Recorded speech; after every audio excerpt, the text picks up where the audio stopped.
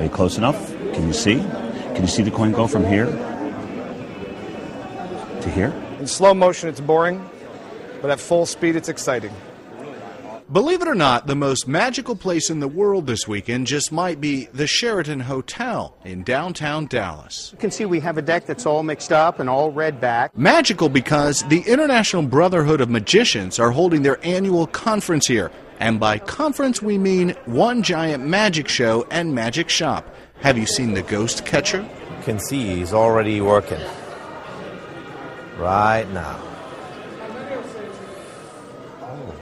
But in addition to things to buy, there are magic classes.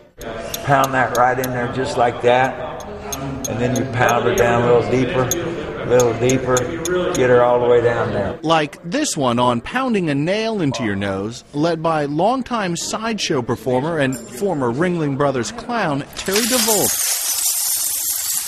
The seminar shows how far magic has come from a time when it was so secretive that no one wanted to share it all.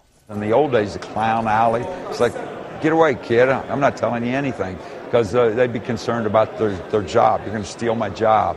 But now it's like, nah, I have the attitude, somebody shared with me, I'm going to pass it on. And that's why many young magicians are here, hopefuls like Daniela Baird, who works now as an assistant, but hopes to be a headliner. I'm hoping to pick up trades, secrets. Secrets. Here's the fastest trick in the world. Watch, from here to there. To an amazing and magical life. Rich Matthews, Associated Press, Dallas.